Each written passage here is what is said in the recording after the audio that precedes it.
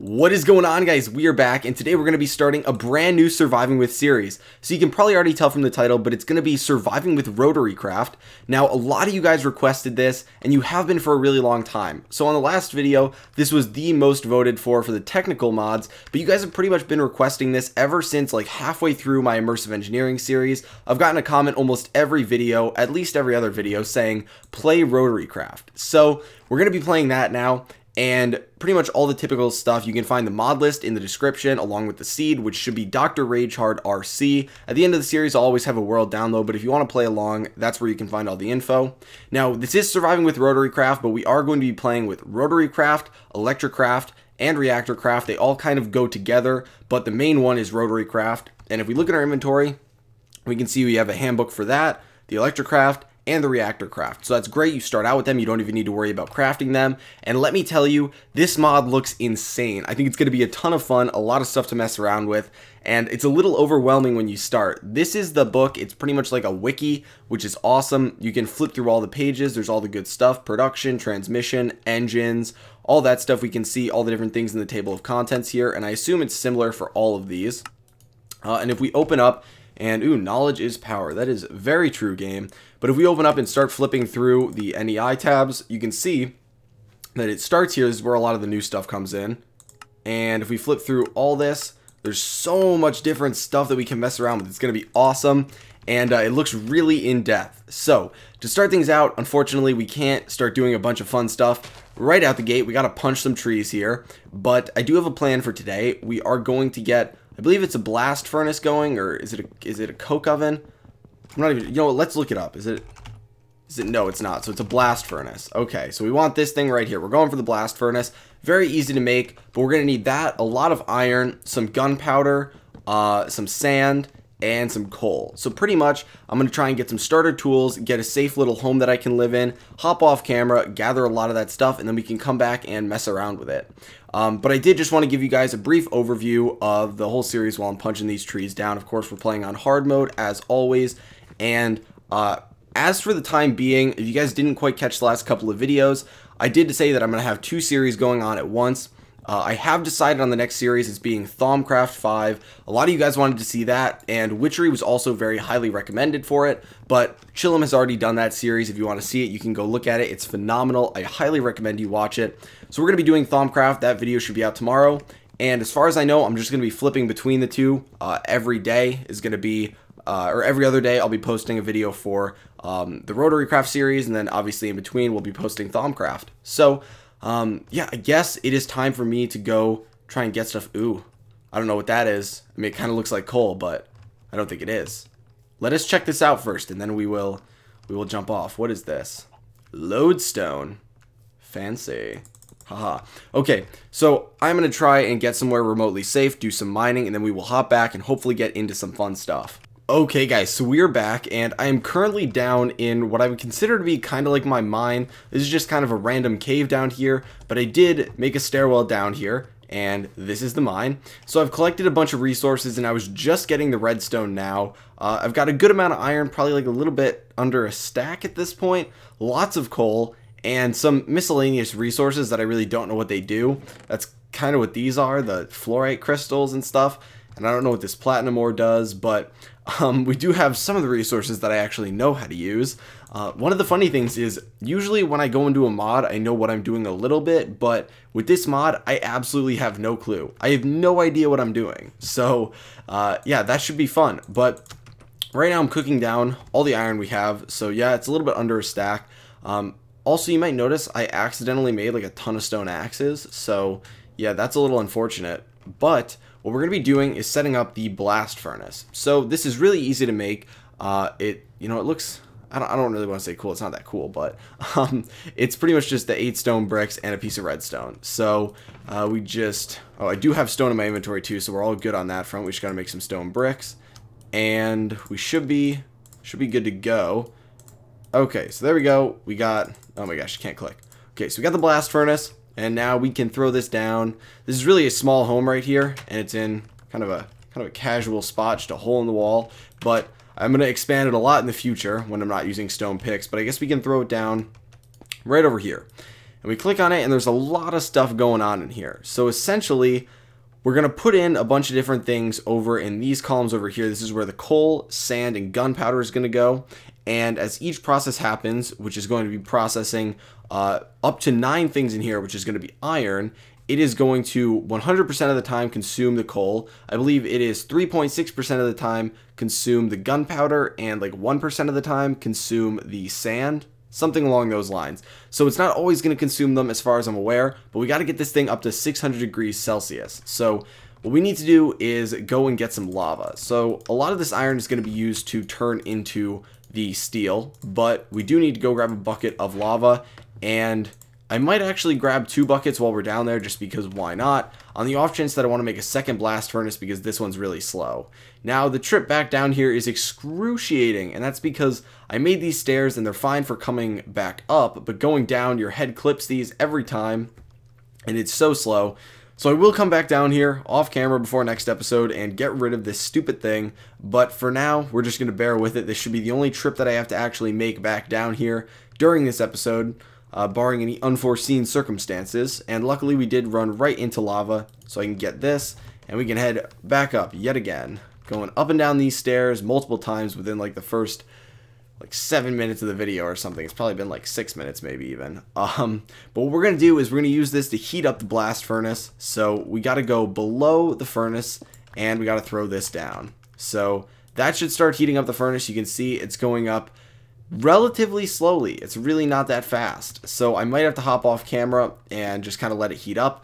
Now there is a trick to putting fire next to it, which I assume would eventually be netherrack, but unfortunately I don't have access to that right now. So what I think we're gonna do is probably set up 2 of these. So I'll make a second one real quick on camera. We'll set it up the same exact way. Oh no, it needs to be stone brick. Okay, we'll set it up the same way though, right next to it, and then I'll hop off camera, let both of them heat up, and then when we come back, we'll be ready to throw the stuff in them and start creating steel.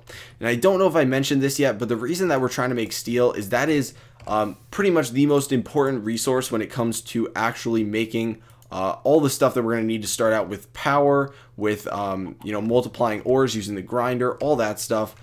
So if I guess we can do this right now. If we go to steel, and we look right here, you can see HSLA steel ingot. If we look at uses, we need that for the work table, and essentially the work table is going to be the crafting bench that we're going to be using to craft all this stuff, such as the any shaft, gearbox, all this stuff is going to be created in the work table, and then we use that to make a lot of the different crafting parts that we're going to be using after that too. Just tons of different crafting parts for all types of different things. So that's why we're trying to get the steel, and this is going up relatively slowly. Ooh, we can look at the info here. Interesting. I wonder if this will tell us. Huh. Okay, so this pretty much just goes over all the stuff that I said. Yeah, okay, so we can...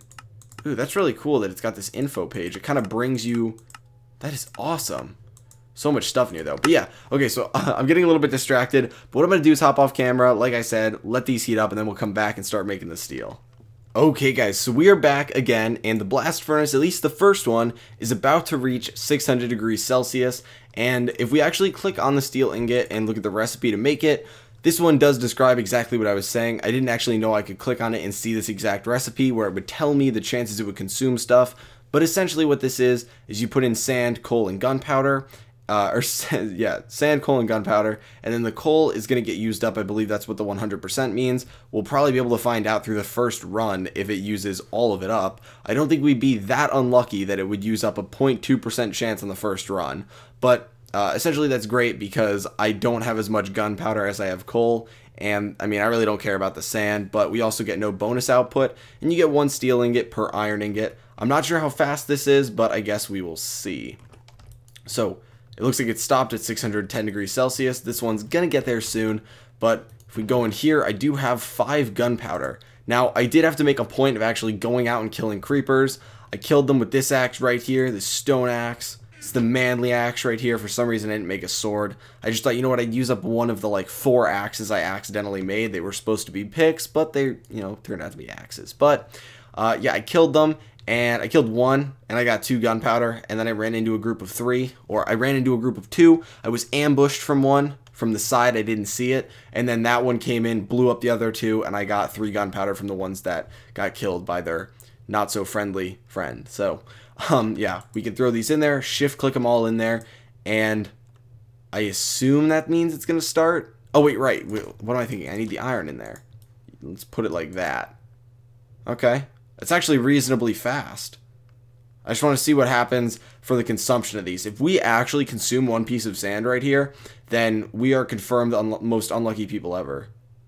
Hey, it didn't use them. Nice. Okay. So what I'm going to do now is I'm going to split the gunpowder, split the coal, and split the sand, and those are going to go in here. And then we're going to fill this up like that, and like that, and we are 1 iron. Ooh, that looks really cool. That's like a cool color. I like that color right there, guys. That's like a vibrant orangey red. It's a fire just fueling it. Oh my gosh. Awesome. Okay.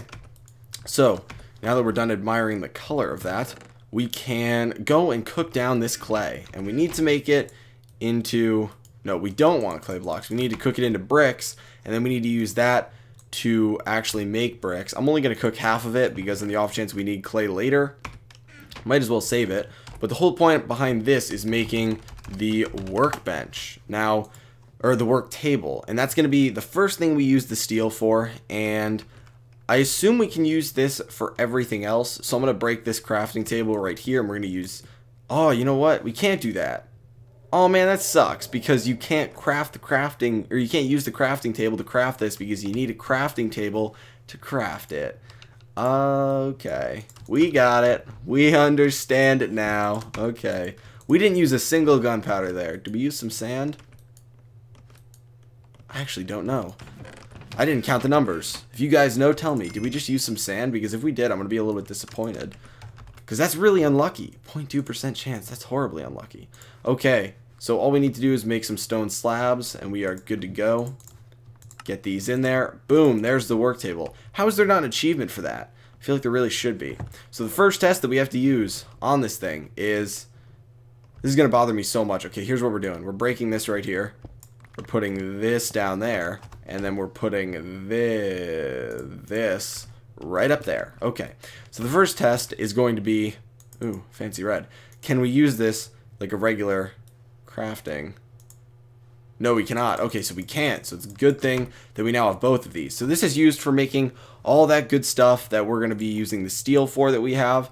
And yeah, so that's pretty much where we're going to end off today on actually the RotaryCraft stuff. There are a couple things that I do want to talk about. Next episode, we're going to work on getting some power set up. We're going to work on getting some ore duplication because that is the most important thing to start out with. That's really what the main goal is for all of this.